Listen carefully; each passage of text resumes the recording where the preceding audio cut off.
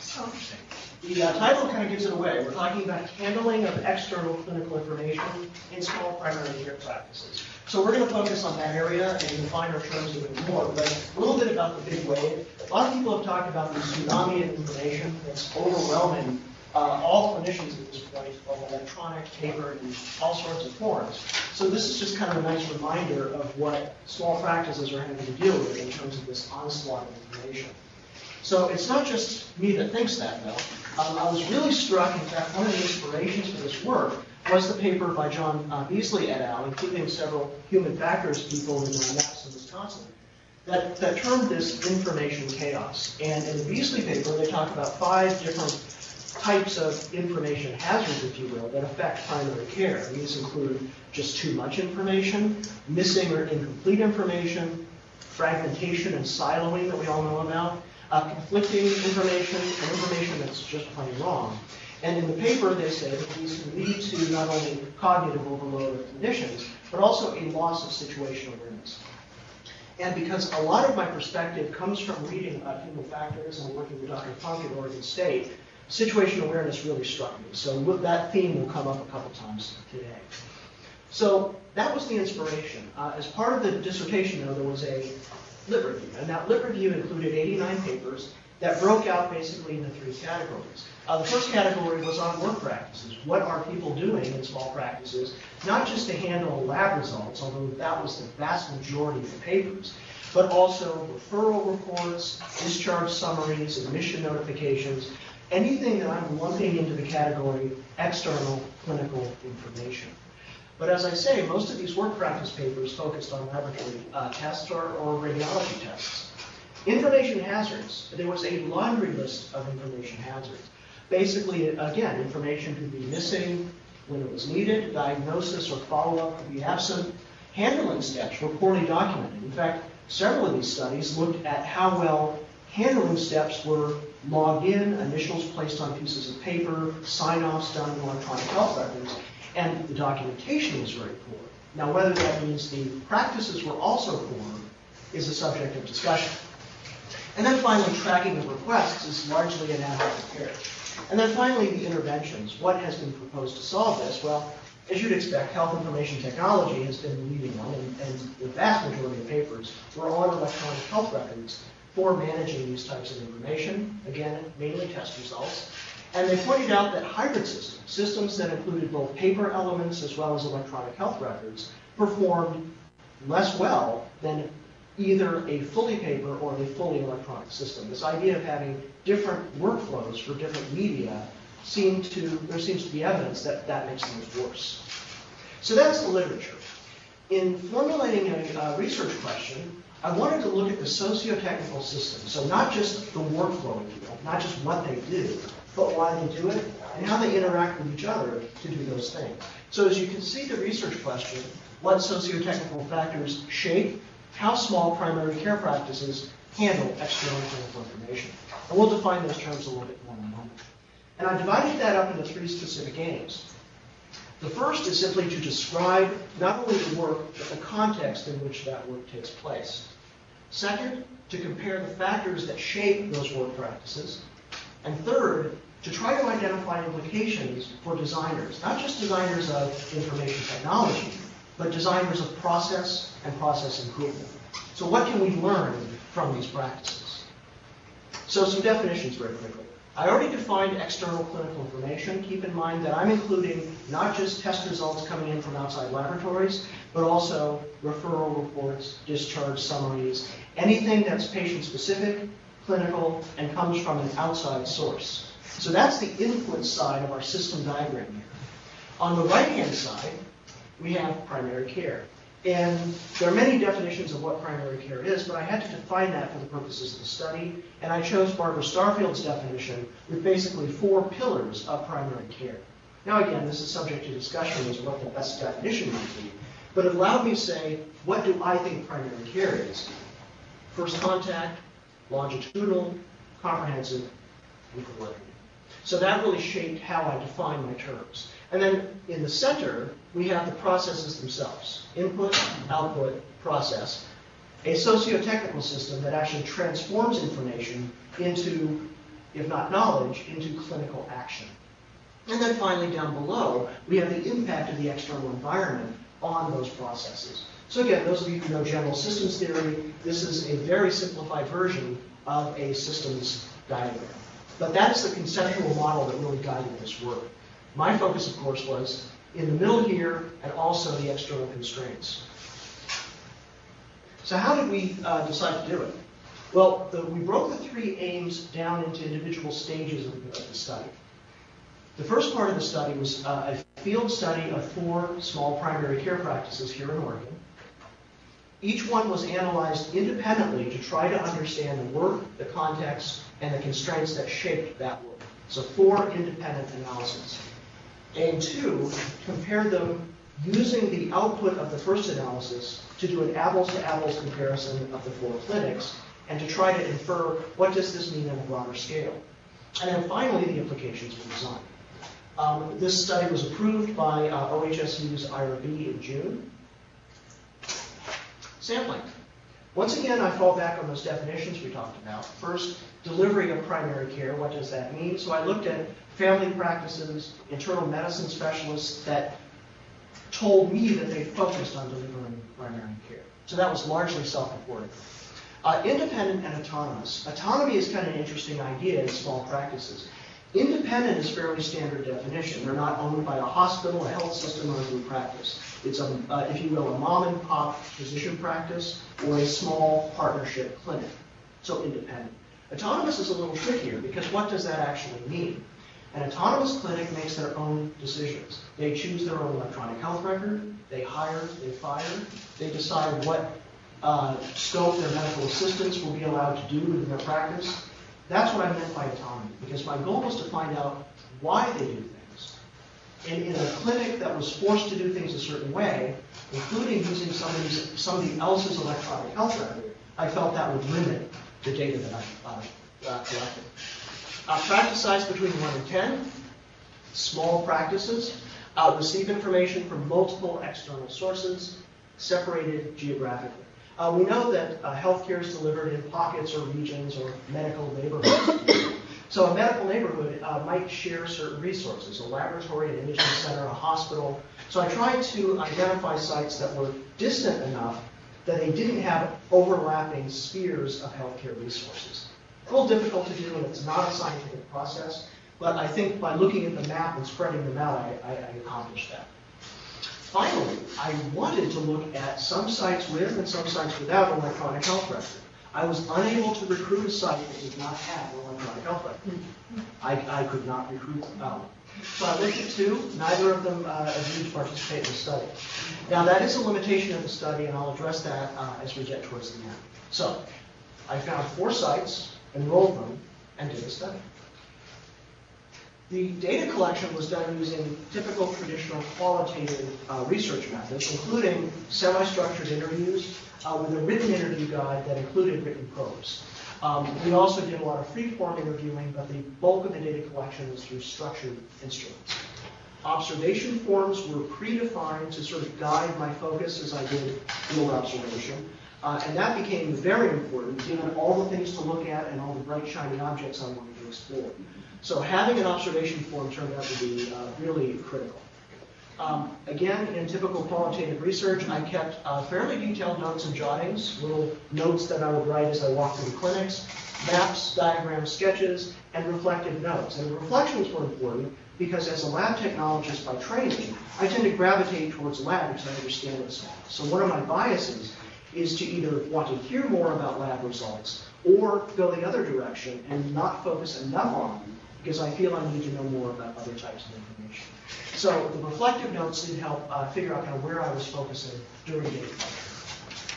Documents and artifacts were important, cheat sheets, notes, little routing forms that they would paperclip to a chart, anything like that. Photographs. I was very selective about photographs. I made sure I had permission, that there was no PHI in the frame of the photo. You'll see a number of those photos today. But I didn't do a lot of those, but they were very helpful when I was doing the analysis as a reminder. For example, I had misnoted that a printer had 2 trays, one for lab, one for other stuff, when in fact it was 2 separate printers, and the photograph helped remind me of that. So pilot testing was done here at OHSU through 3 mock interviews with several people you may know, a day of observation at one of OHSU's clinics, and one of the sites had the same EHR that OHSU used. So that turned out to be very useful in understanding how a large facility like OHSU might use the same software that a small practice was using when I did the study. And then validation was done through member checking or sitting down with the participants with notes and diagrams and going through them and saying, did I get this right? Is this how things really work in your clinic? And of course, triangulation is looking across all of these data types to try to see, did I misunderstand something? Was something unclear? Or more importantly, was there a conflicting response between participants? And that happened frequently. An MA had one perception of how things happened. The medical records staff may have thought they happened differently. And that did happen a fair amount. So how were data analyzed? Well, I used a method called cognitive work analysis, and that's in the title of the presentation, so it must be very important. Cognitive work analysis came from cognitive systems engineering. Specifically, it came from the WISO labs in Europe, and Jan Rasmussen, who's known in a number of different fields, including cognitive science, of course, engineering, design of complex systems for controlling things like nuclear power plants. So it came from an engineering perspective, and in 1999, Kim Vicente wrote a book on cognitive work analysis that's kind of become the textbook for how to use these methods. But more importantly, the idea behind cognitive work analysis is to be able to deconstruct a complex socio-technical domain, if you will, and understand it across multiple levels of abstraction. So I'm going to say multiple levels of abstraction a few times today, and I'm going to define what that means in just a moment. But the idea is that I cross not just workflow and technology, but I look across the entire work system in an effort to understand why things are done, not just what is done. The techniques used in cognitive work analysis, especially for data collection, are fairly typical. I mentioned the interviews, the observations, but we can also do things like traditional task analysis as a way of documenting the actual workflow as a way of comparing it with other sites and trying to understand why. It's adaptable. There are many, many approaches. And as you read some of these books on cognitive work analysis, some have 6 stages, some have 5, and that was intentional. So there's a lot of flexibility built into the framework based on the needs of your analysis. And then it's not widely adopted in healthcare, at least yet. There was a review, a scoping review by Giancarlo et al. That talked about how often it's been used in healthcare, and I was really struck to find out that few, if any, used all 5 or 6 stages in their cognitive work analysis. Whether I was wise or stupid, I used all 6. So the central idea behind understanding cognitive work is really illustrated by Simon's ant on the beach, the famous analogy. So the psychologist Herbert Simon basically said you can understand the actions of an ant zigzagging on a beach by understanding the beach. So think of these as work constraints that guide or shape how work can be done within that domain. So I was interested not only in what our ant was doing, but also what the beach was like. And so as we go through, I think this holistic approach, I hope, will come through, because that was really my goal. So what does the method actually look like? Again, it's a very flexible set of tools that can be mixed and matched based on the needs of the analysis. This is a diagram from Gavin Minturn, who's probably done more work on applied cognitive work analysis than a lot of people. He's not primarily an academic, but he's worked closely with some of the Australian contingent that have, for example, Nalin Naikar, who many of you may have read her work. So his applied approach was based on academic research. Having said that, though, we looked at 5 different areas of the work domain. And very briefly, because we're not going to go through each step today, simply we don't have time, the work domain is a way of mapping the entire beach. Work organization looks at what is the ant actually doing now. Social organization, how do multiple ants cooperate? How do they exchange information? Is it synchronous? Is it asynchronous?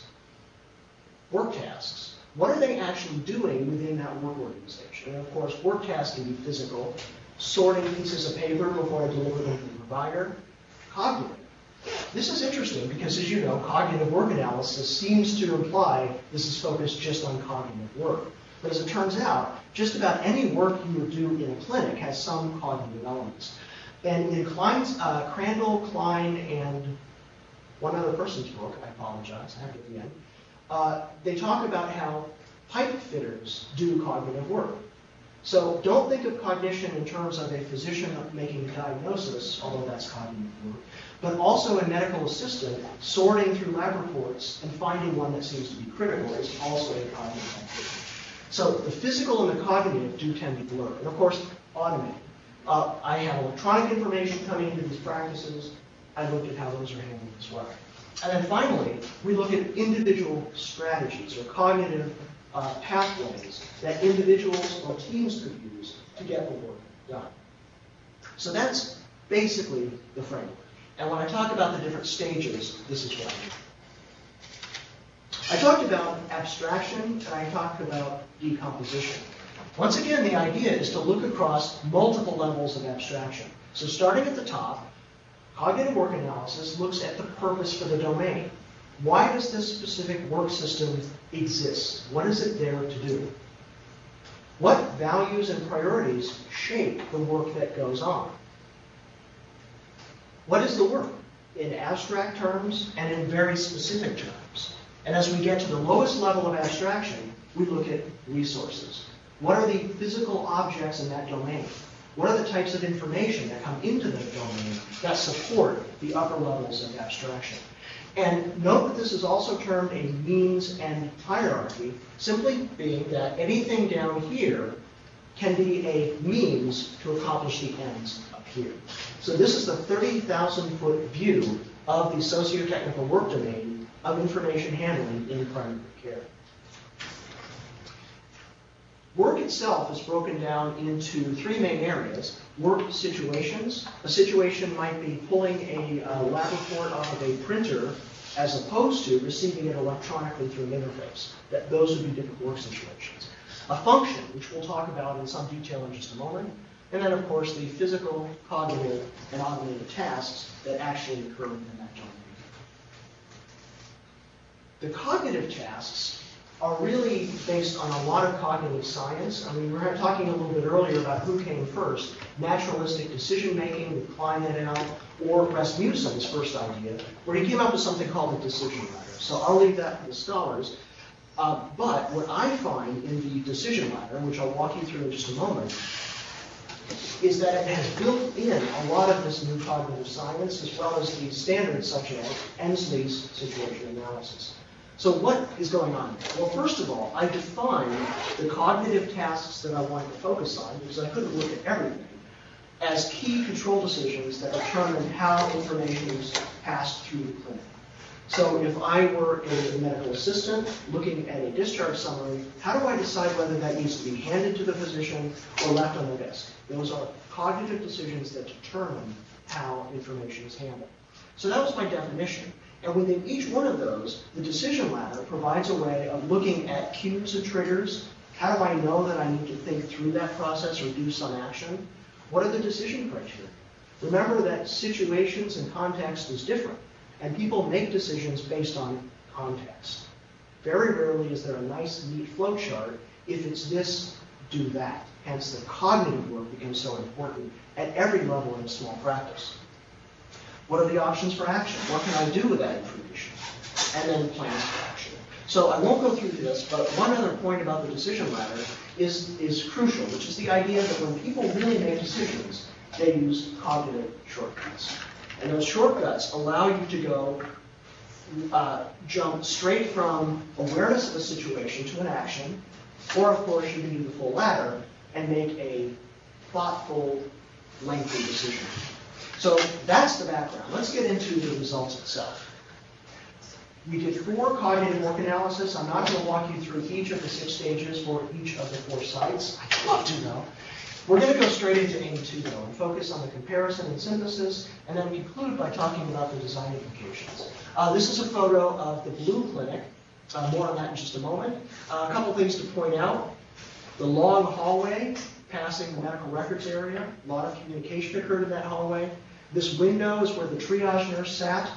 This is where the medical record staff sat in voice range of the triage nurse. So we'll talk about physical layout as well. So where did I do this work?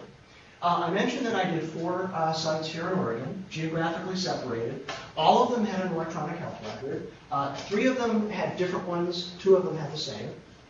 The enrolled sites I gave color names to, and again, we want to protect their confidentiality, so they are called, for the purposes of the study, the Violet Clinic, which is a small solo practice in a 1,000-person rural town in southern Willamette Valley. The Red Clinic is a suburban clinic here in Portland with an MA and an administrator. The Blue Clinic is a much larger clinic on the coast. More on them in a moment. And then the Green Clinic is located on the Columbia Gorge and is also fairly large. The goal in choosing these was to get a range of complexity, geographic diversity, and we talked about the DHL. So to gather the information, I spent a fair amount of time in the field, 20 days of field time, not including travel time. I interviewed 24 individuals and observed for over 40 hours. Now, these were the focused observations. Keep in mind, I spent a lot of time in the practice just wandering around, sitting in the lounge, doing opportunistic interviews. These were focused observations using the observational method. Results. Blue Clinic, we talked a little bit about the physical layout, the positioning of the triage nurse with respect to the medical records. They were also organized into 2 sections. So architecturally, they had a west wing, they had an east wing, and their processes were somewhat different between the 2 wings. They actually had somewhat different team cultures in the 2 different wings. At Green Clinic, that was a little bit different. Even though they had 4 individual wings with more providers, their processes seemed to be a bit more standardized. Red Clinic, of course, had only 3 people. It had a physician, a medical assistant who was fairly new, and their office administrator who was related to the physician. And then finally, Violet Clinic didn't even have an MA. It was one solo doc, and she had a part-time bookkeeper that would come in who was a jack of all hands. She would do the scanning in the electronic health record, she would keep the books, but she was only there for a couple of days a week. So again, the goal here is to find a diverse set of clinics to try to understand the similarities and differences. Well, these are the abstractions and the decompositions that emerged from that work. First of all, what is the purpose of the domain? Well, receive and handle external clinical information to support primary care. Now note that this was set by the design of the study. So that did not emerge from the sites, but everything below that did. We're going to talk a lot about the top, values and priorities. We're going to talk about resources. But before we go there, I'd like to spend a few minutes just talking about how they did things in the clinic and what the implications might be for factors that shape work practices. Recall that there were 3 levels of work practice decomposition. There was the function, there was the task, and the situation. So these are the 4 abstract functions. And the goal here is not to say how do you do things, but what do you do, and what is the central purpose behind doing it. And both, and I was influenced by the literature review, but also I really feel like these did encapsulate what was going on in those clinics. So there were 4 things that really were going on. The first is receiving functions or retrieval functions. Get the stuff into the clinic. The second was to incorporate that into the patient record within the clinic. In all 4 clinics, that patient record happened to be an electronic health record. I would have been just as happy if it had been paper charts. Evaluate. We found 3 different levels of evaluation going on. The first is screening by non-clinical staff. They might not even know they were doing it. I take a fax off the fax machine. I notice there's a critical lab result. I know I need to do something with that. A lot of people would not recognize that that process even happens, and they may try to eliminate the step of the MA or the clerk intercepting a piece of paper. So we'll talk more about the implications of taking people out of the process in an effort to streamline it. But screening turned out to be a really important process.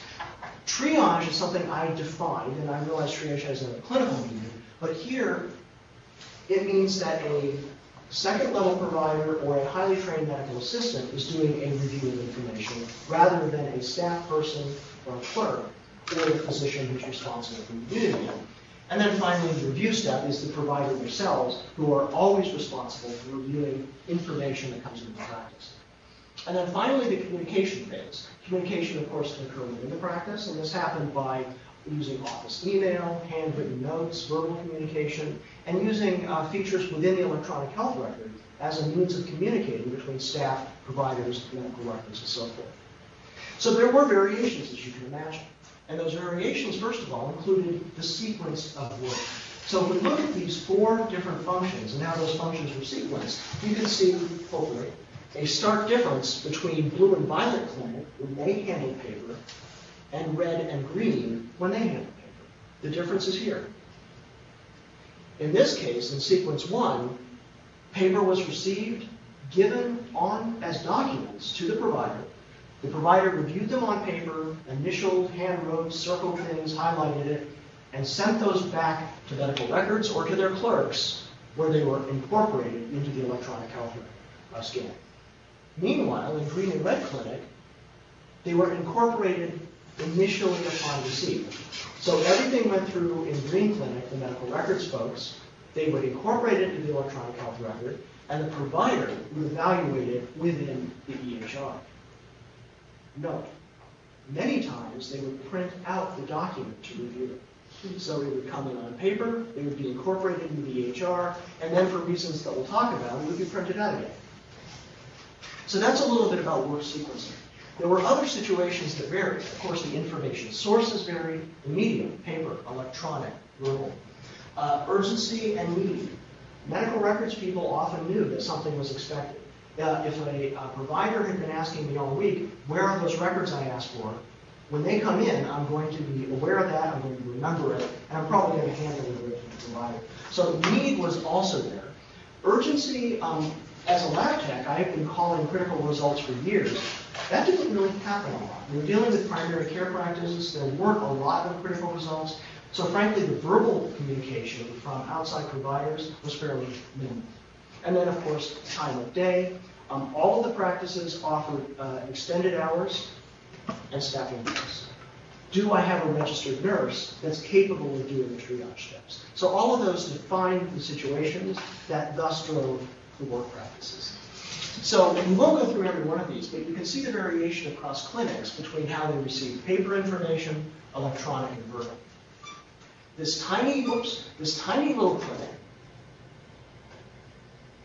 only received information on paper, but they had just licensed a standalone fax server, a HIPAA-compliant fax server that did not integrate with the electronic health record. So it was interesting watching them sort of play with it and see how that was going to fit into the workflow. Next, interfaces. 3 of the 4 had at least one laboratory results interface that sent structured data into the electronic health record. 2 of them had more than one. And then portals. Portals, as you know, are external access points that are either regional health information exchanges, although none of my sites use that, or they were portals into the health system's electronic health record, where they had selective access to either their own patients or through a function called break the glass, they could get at other patients, but had that documented that they've reviewed those records. So these portals potentially gave them a huge amount of information outside of their practice that, in theory, is only a click away. In practice, because they have no way of knowing what's out there, what might be out there, it's a fishing expedition. Unless the patient tells you I was admitted to Providence, I'm not going to go look at Providence portal on the off chance that there's something there. So while this is a valuable source of information, the usage was not what I would have expected it to be. And so we won't go through all of these, but I think you can see that there's a pretty wide variety in the types of information and the methods used to receive that information. This is the, I think Paul calls this the describing the schematic of a 747. So I'm just going to point out a couple of features. In the incorporation function, we're talking about getting stuff into the patient record. Again, if it were a paper chart, it would be a filing stuff. In the case of the electronic health record, there are basically 5 or 6 ways you could get stuff in there. So we're going to start by talking about scanning. Now, scanning was done in different ways at different places, and the main difference seemed to be whether I could scan directly into the electronic health record or if I had to go through an intermediate software package called a document management system.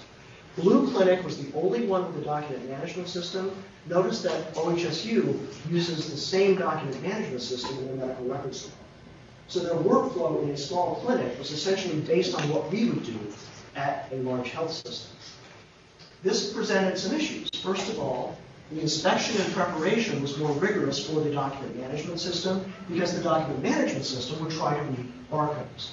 So in preparing a document to be scanned, they had little pieces of white tape that they would clip out and paste over barcodes to keep it from, quote, confusing the scanner. So preparation wasn't just about visual inspection, does this look good, are pages missing? It's actually looking at the content itself and making sure that it would be cleanly scanned. And then moving over here, we get into a number of other terms: matching, indexing, naming, and assigning. And I'll draw your attention to one gap. Here, we have the option to assign a scanned document to a provider so it shows up in their inbox. That occurred at Green, Red, and Violet Clinic. Over here, that option was not available. Through the mechanism of their document management system, they did not have the option of sending things to a physician inbox. Could that have been one of the reasons they chose to scan later, review first? In fact, it was. The timing was very important. The providers wanted to see the paper because they knew this was a lengthy process. And once it was in the document management system, they still could not see it in the electronic health record. So it's essentially a two-step process rather than a one-step process. So I could go on about scanning, but that turned out to be a far more elaborate process than I would have expected. Indexing. Well, as you know, indexing is filing stuff, and in the paper chart, there's a long history of paper chart organization. You've got your tabs, and tabs usually laboratory, radiology, hospital. People kind of know what to expect on a paper chart. This is an actual paper chart that they've archived on the sites. In the electronic health record, on the other hand, it's a little trickier for a number of reasons. First of all, in many electronic health records, whether this is how they were designed by the vendor or how they were implemented by the implementer, there are different categories or tabs or buckets that scanned documents can be put into. So the act of indexing wasn't just getting it into the EHR, it was figuring out which bucket to put it in. And in the case of Blue Clinic, there were 34 subcategories and 11 categories of where to put stuff. And as the provider or the MA looking for those data, how do I know where they are? So you can see the handwriting on here. They've been live on their EHR for a little over a year and continued to move things around the chart because of confusion, because the mental model of where things should be in the electronic health record was different than where medical records people were putting things. So work in progress. Another thing is the naming. So where it goes in the chart is important, but you can also put a short label on an electronic document. And that shows up in the document list, in the document trees. Green Clinic had a formal process with a procedure of how they named their document. And this is a case of a culture where they would type in the type of culture, date, pause negative, and so on, so that when the provider, the MA, saw that in a list, they not only knew what it was, but they had some idea of what was in it. This is a human adding metadata to a document to make it easier to find downstream.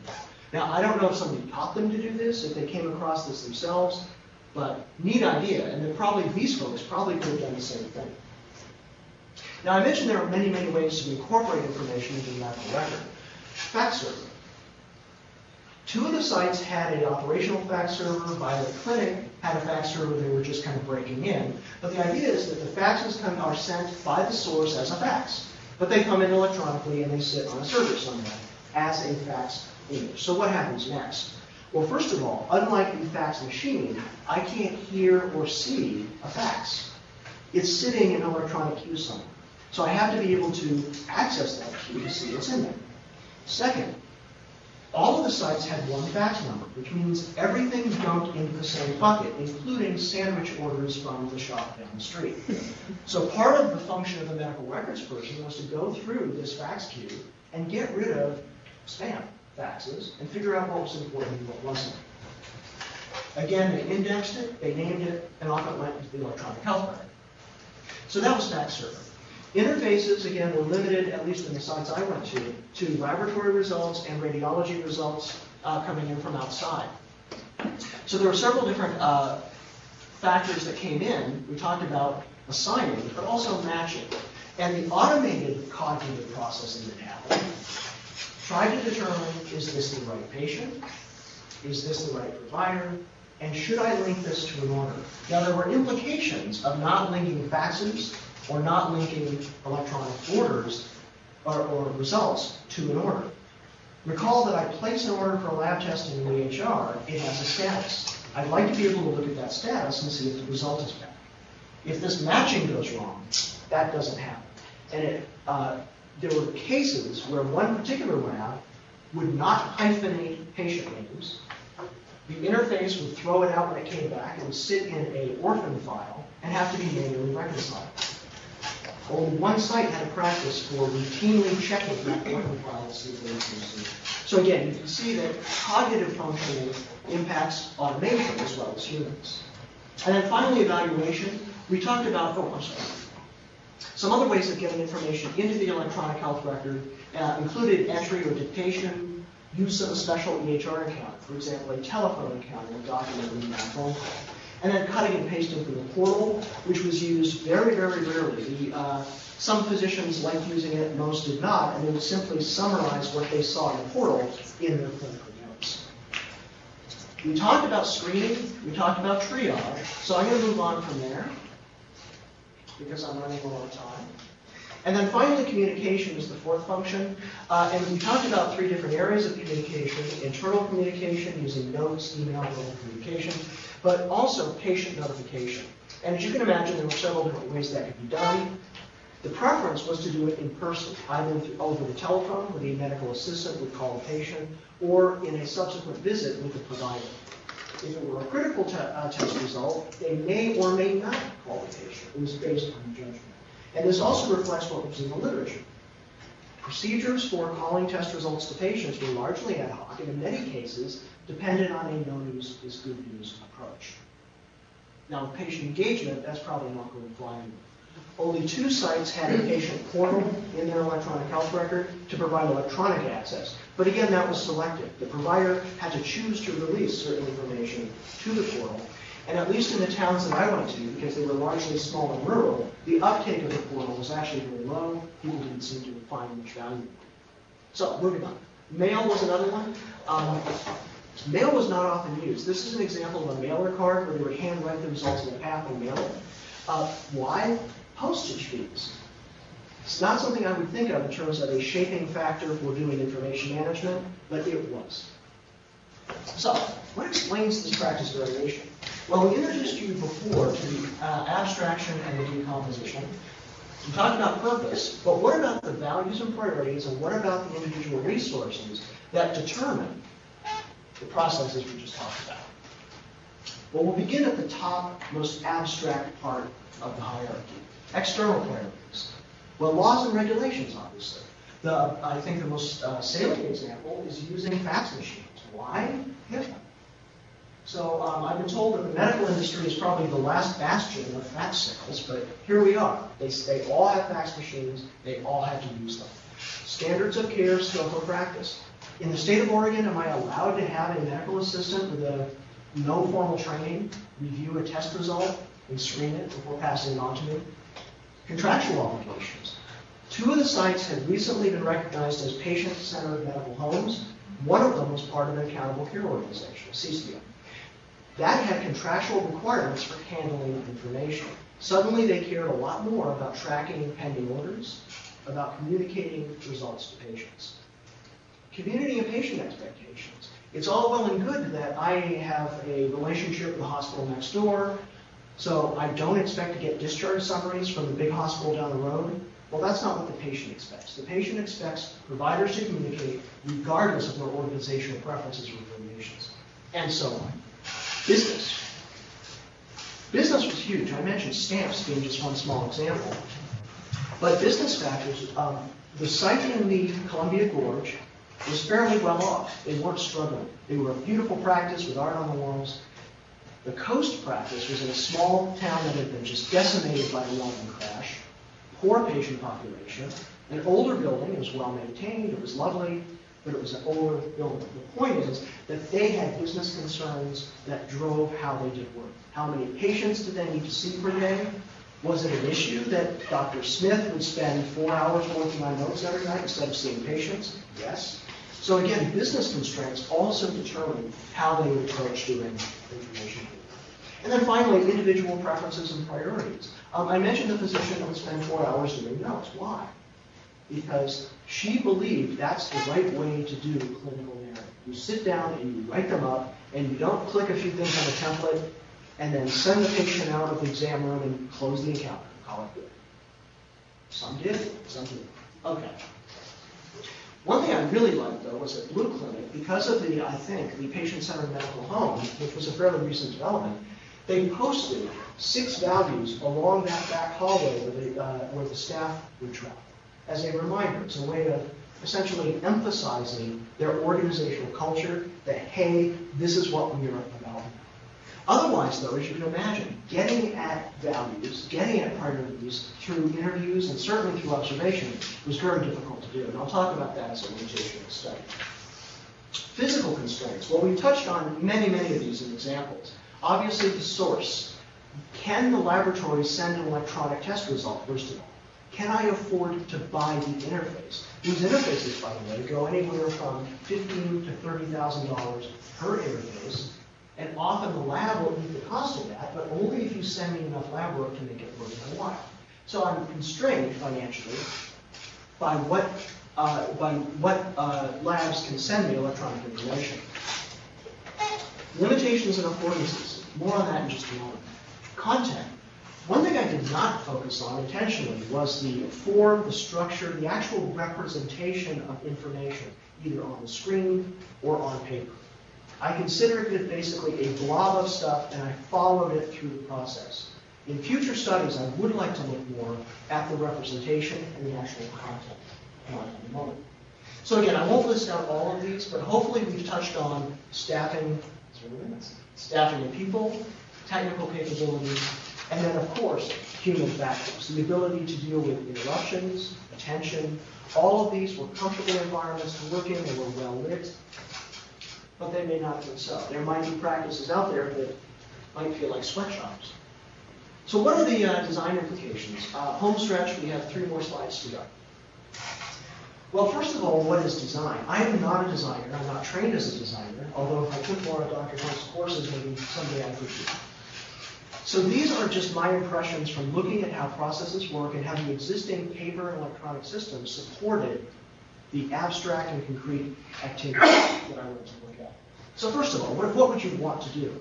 Well, with any technology or process, you'd want to make things more efficient, more effective, reduce or eliminate errors, certainly, enhance worker comfort and satisfaction, make it more pleasant to do that.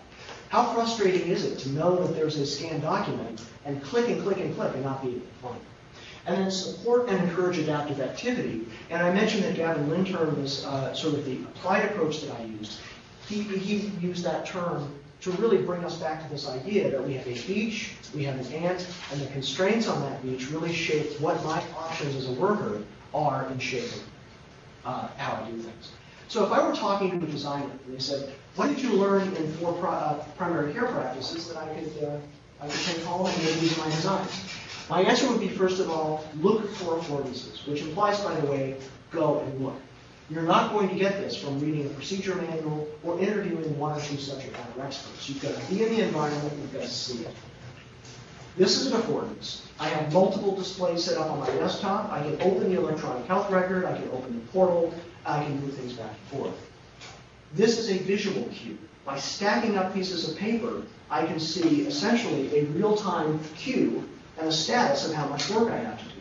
That is a very thick chart. That's going to be a lot of work. Visual cue. These are the 2 printers I may have mentioned before. Notice the blue paper for lab results, white paper for everything else. And then, of course, the inbox. Paper gets put in a slot. I hear paper being put in my slot. I'm now aware that there's something wrong. So when we automate these processes, do I replace these affordances with something else, something similar, something better? Situational awareness. Again, getting back to Ensley's thought that we have perception of something, we have an understanding of that, and then we can project into the future what that means. So how do we support or enhance it? Well, first of all, make information states visible. With the stack of charts sitting on the table, that's a visible state. It's sitting there, it's in a pile for me to review, I know I need to go look at that. But when you automate it and you put it in these little queues or these little folders or these little jelly bean bubbles in the electronic health record that light up when there's a new lab result, it's a different form of perception to try to keep up on those. Monitor and provide feedback. No one really monitored how often things were late for laboratories or how often a specialist failed to send a specialty report. Ensure automated tasks are transparent. This was huge. One of the features I got pretty excited about was a automatic overdue result bucket. So you look in the EHR and there's this big tab there and it says overdue results. And you click on it and there's stuff in there. Why don't you use this? This is fantastic. Answer, I don't know why things go in there. When I look at them, it doesn't really make a whole lot of sense. And so we don't use it. So the transparency was not there. They didn't understand what the EHR was doing by putting things into those buckets, and thus they were probably missing out on what could be a useful feature. Highlighting relevant and context-appropriate information, really stressing the idea of context. Our approach is to put more and more information on screens to basically try to give them everything there, either on the screen or a few clicks away. The idea, though, they need to be contextually specific. And we won't go through all of those, but worker adaptation. And this gets into really sort of the conclusion that Kim Vicente would say, which is to let the worker finish the design. So design can only go so far, but the worker really needs to be able to modify these tools so it works best in their environment. So how do we do that? Well, first of all, certain tasks may add value in unexpected ways. The clerk pulling a fax and looking at it, doing this informal screening function, that adds value. Because if I take that away, it sits in the inbox until the provider is done for the day, until they're between patients, until they can log on and see it. So it adds a point where I can catch things. And in systems engineering, we would call that loose coupling. That a tightly coupled system doesn't have many opportunities to intervene. A loosely coupled system, however, does. Of course, there are pros and cons of this. Individuals organize things somewhat differently. I saw providers that would, again, print out things from the portal, spread them out on the desk to use multiple monitors. So the way they would assimilate information was very different from provider to provider. Different mental models. We touched on this with the organization of the paper chart versus how the electronic health record was set up, especially with respect to scanned documents. Roles and responsibilities in small practices. The medical records folks in one practice also covered the telephones in the other practice. They were very specialized and stayed in the room. And I am done. I am completely done. Thank you, James.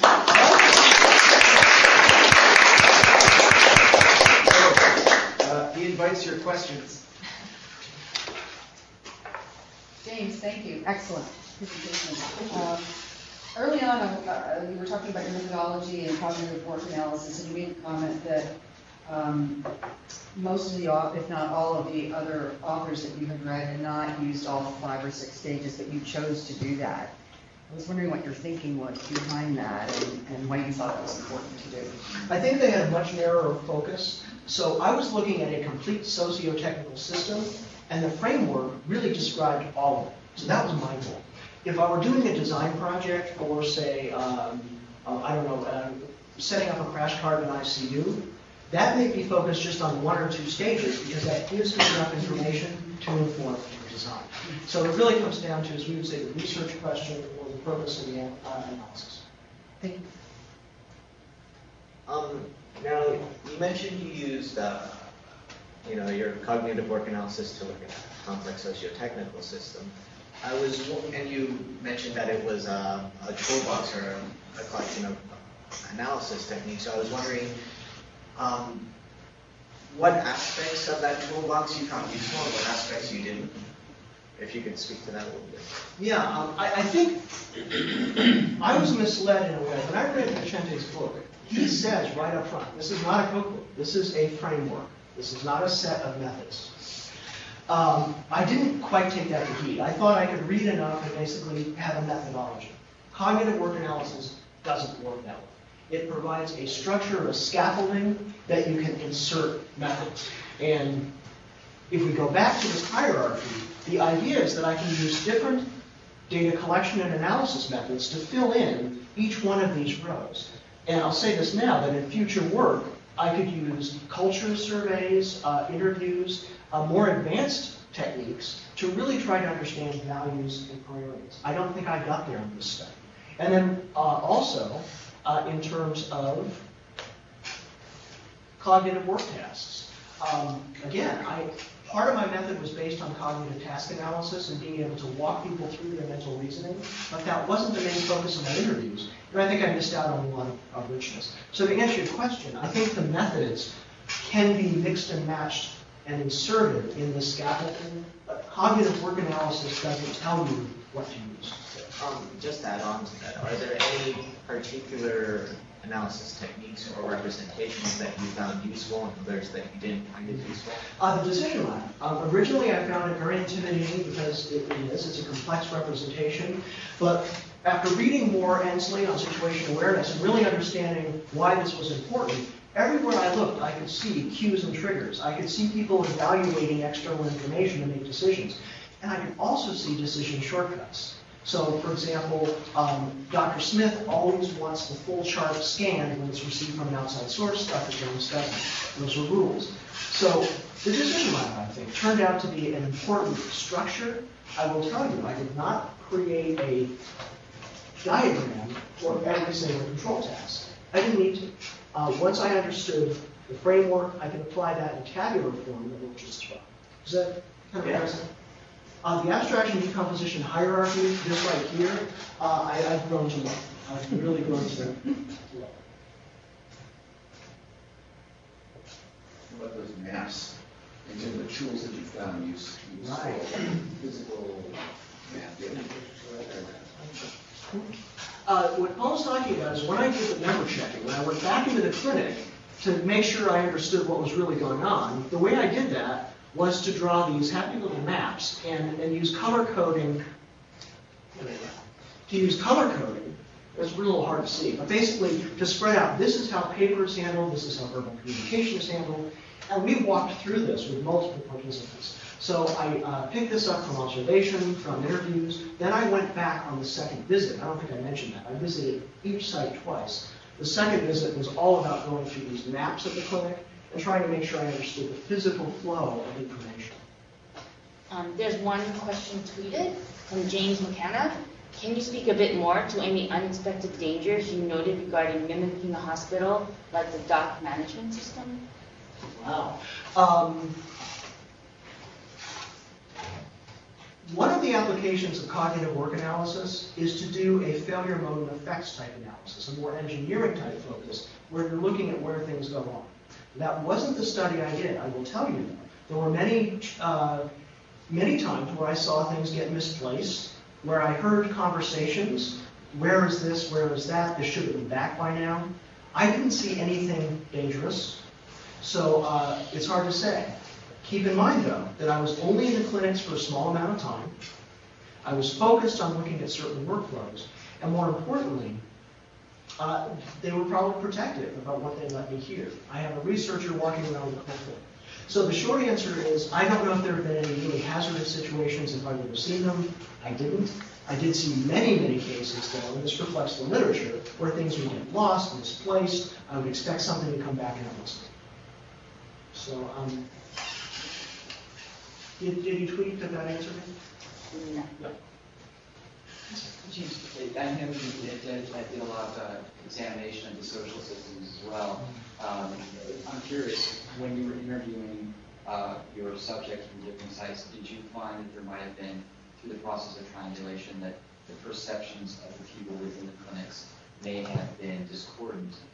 Or was there any evident change between one clinic or the other? And if so, did that have any implications, do you believe, for their shared situational awareness or their shared frames of reference, or even how well or not what they function? Yes, I definitely found discordant information across multiple participants within the same site. So, for example, when I first interviewed the physician at that clinic, he said everything comes in electronic. Everything's electronic. Come to find out that the admin is sitting at the front desk scanning things. Their perception was different. It's electronic to the provider, it is not electronic to the administrative system. So there were a lot of discordant things. There were also differences of opinion. The medical records people had an idea of how that chart should be organized, and they probably had some say when they set up the electronic health record with what those categories might be. Providers, on the other hand, they've gotten used to them by now. They kind of knew where to look for things. They would not have done that. So again, whether it's constraint of the vendor making it that way or whether it's how it's set up, I don't know. That was discordant. Looking across sites, medical records people, the 2 sites that had full-time medical records staff, by the way, Mean Clinic had 2 people, Blue Clinic had 2 people. Even though they did rotate some phones in some other areas, they thought of themselves as the stewards of the medical record. And so they had an ownership that was very interesting. There was one comment, when the one doctor that did dictation would send the dictation out to somebody they knew in the community, it would come back in an email, and it would be pasted into an interim note in the electronic health record by the medical records person. So, well, isn't that interesting? Why do you do that? No one else can do it.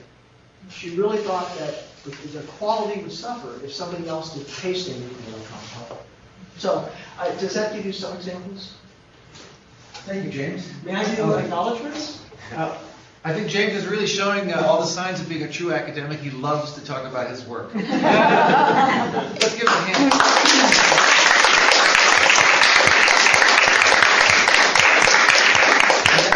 Go ahead. Well, thank you, Dr. Bowman. Of course, thank you to my committee, to Joan Ash, who couldn't be here today, to all my committee members. Special thanks to Gavin Linton in Australia, who let me sit in on his course and has been a great help to me. All the clinics that let me watch and spend time with them. DMICE, obviously, the faculty and staff here. DMICE, my family, friends, Magdalene, of course, and a long list of people that really gave a lot of time very generously. A lot of these names you may recognize. I didn't think I was going to get Hardeep Singh on the phone to talk about my work. He was more than happy to do that. So all of these people were tremendous help. And with that, I will conclude. Oh, and thank you to the NLM and NLM for funding 3 years of my PhD. Yeah. All right. Thank you all for coming. You're all excused now so we can convene.